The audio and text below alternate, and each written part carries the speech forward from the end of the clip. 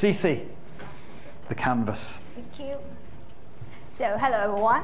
Now we go to the part 2 after your excellent table exercise.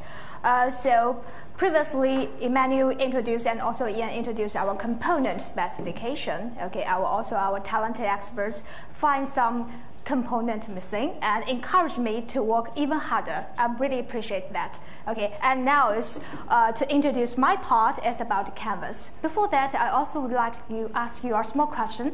Any of you can give me an example of what kind of canvas it is? So if you answer my question, you can get a small gift from WebCloud's booth, okay? Okay, please. Load balancing. Okay, great. Okay, so load balancing is a typical example of canvas services. Exactly. What kind of ODA Canvas? ODA Canvas is a specification of a set of canvas services, okay, which is required to provide you the plug-and-play environment for ODA components, just like your table exercise. So the background is our ODA Canvas. Okay, how does it work? I will give you examples what kind of canvas services including, like we listing here, okay, like component management, component deploy, activation, scaling, and also identity management, such as user account management and role privilege management, and also monitoring, such as component status monitoring, and also API traffic monitoring, and reporting dashboard. Okay, all these are common canvas services. You may have different vendors or different environment, different kind of infra. You may have your own standards. But in here, in our projects, what we want to present in you is based on this cloud-native architecture, what we recommend you as a standard specification of canvas service should be. So in here, I would like to use identity management as an example. You may all familiar with identity management. We have different type of identity management providers like Azure, like Keycloak. Actually, in our Open Digital Lab at AWS, we're using the open source Keycloak. Okay, identity management and authentication will be provided as a canvas service in our lab. Actually, it's already deployed. So what does it mean? It means each component do not need to, deal with this identity management by itself, but can directly utilize the identity and authentication management services provided by ODA Canvas. So from the operational point of view, that means each component from different vendor do not need to think about how to do the identity management. There will be only one way of doing identity management rather than each different application have its own way to doing things. When this principle is applied across all the common canvas services, that will result in the operational savings and TCO reductions. This is our target. So in this slide, we summarize the benefits ODA Canvas can bring to your system, can bring to your company. Okay, because a lot of our customers and audience ask me, what's the benefit bring by ODA Canvas? In here, we summarize into experts. One is from the operational point of view.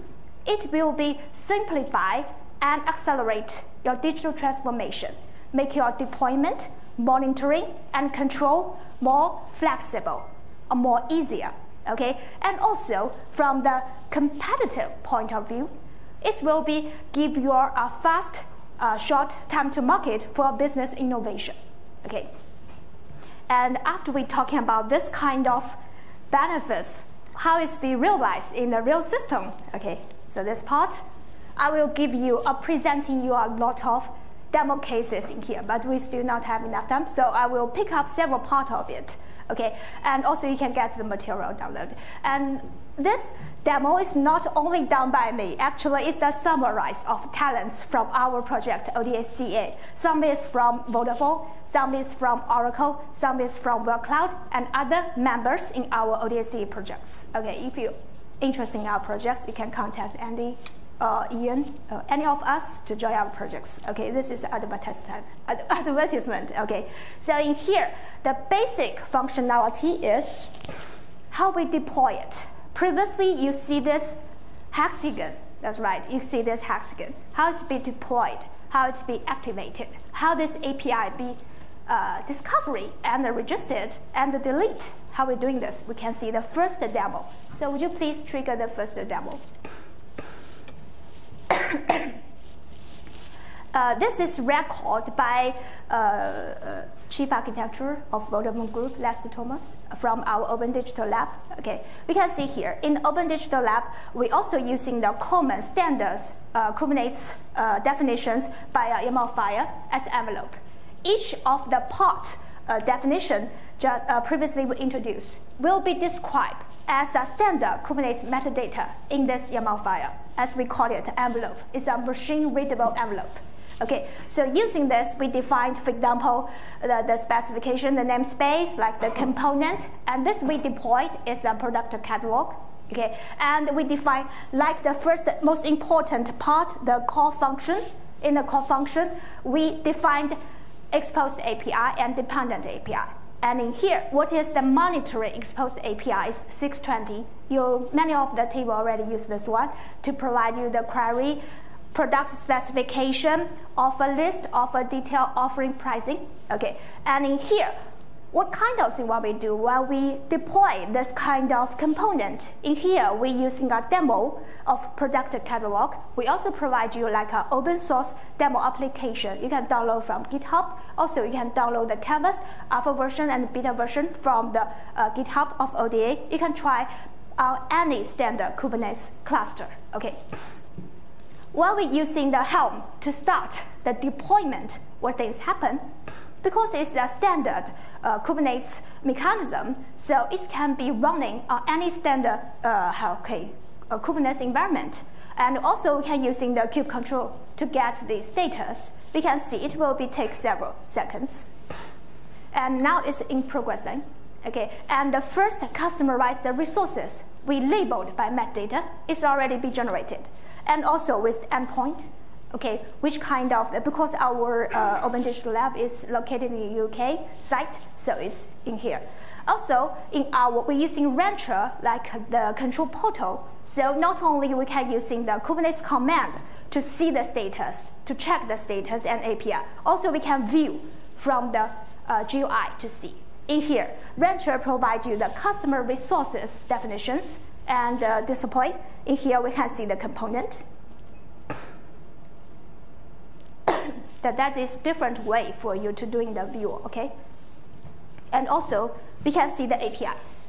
What kind of API we expose by this demo product catalog component?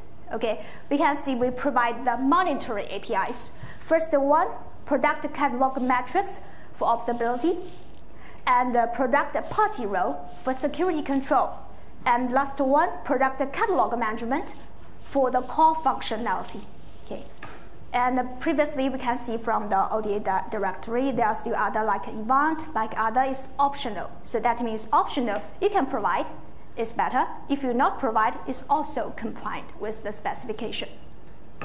Okay, so this detail part, we just skip it. It's also following the standard Kubernetes definition for the specification and for the status. Okay, making back to the demo page. Yes, okay, so as we say previously, that is the how we deploy common component. We're using the product catalog as example.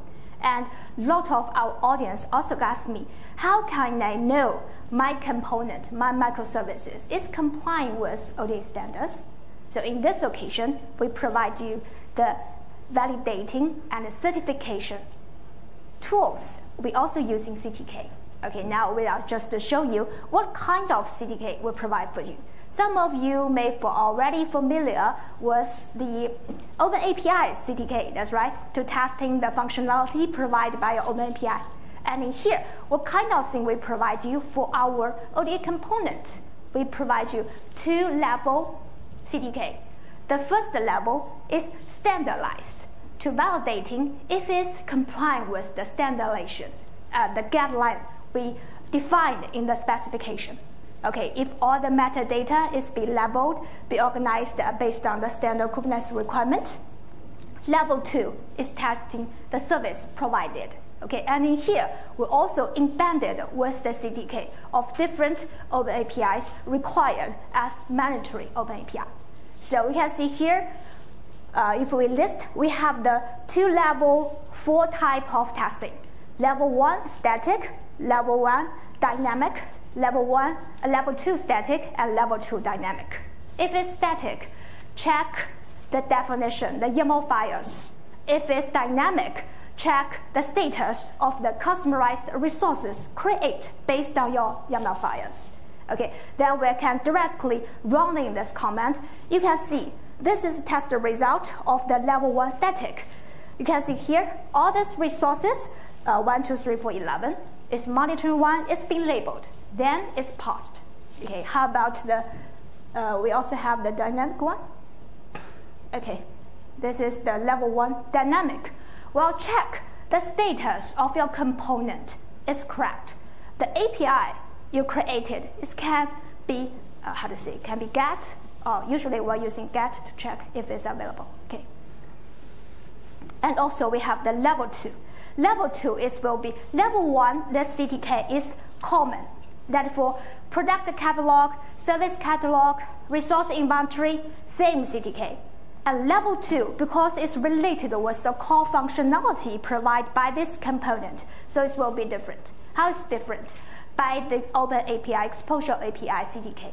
So in here, for different CDK, level 2 CDK, it will be embedded with this Exposure API CDK. So that means when we run in this level 2, it will be called the Postman to check the use cases we defined in Open API projects.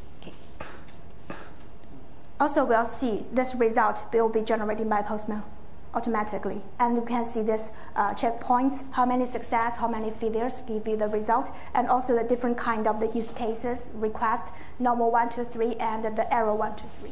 Okay. So, so we do not have enough time, so we just gave a summary.